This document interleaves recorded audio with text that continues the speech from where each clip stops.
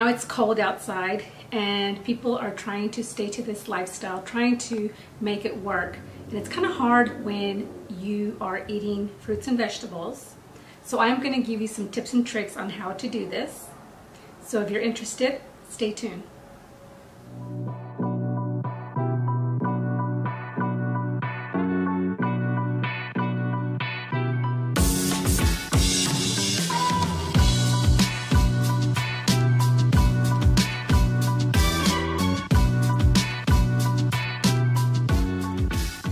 Tip number one on how to stay warm in the winter, and that is to take either a warm shower or a warm bath.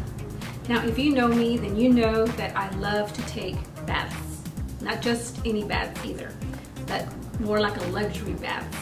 That's what I like to do. You don't have to do that, but that's just what I like to do. And I like to do it more, these baths, I like to take them more like at nighttime before I go to bed, because they seem to relax me.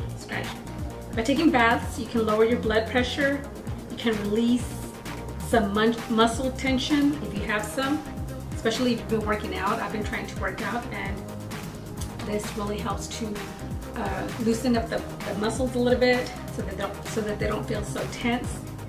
Also helps to improve blood circulation, which in turn will help you to stay warm.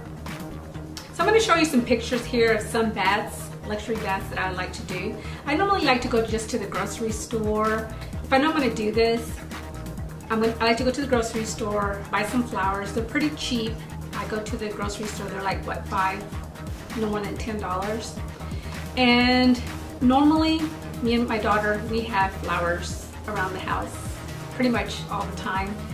But if we don't, or if they don't have the kind that I'm wanting, I'll just go to the store, I'll buy some fresh flowers, knowing what I'm going to do for my bath.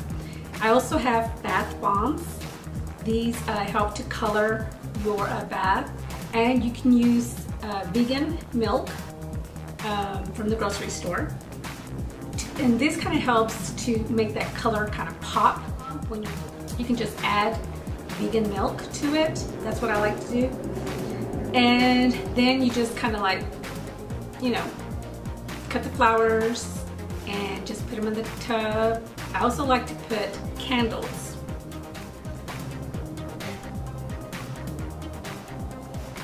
Candles give it that warm, give me that warm and fuzzy feeling inside. Especially the smells. The smells right now they have, if you go to like any candle shops, they have the smells of winter.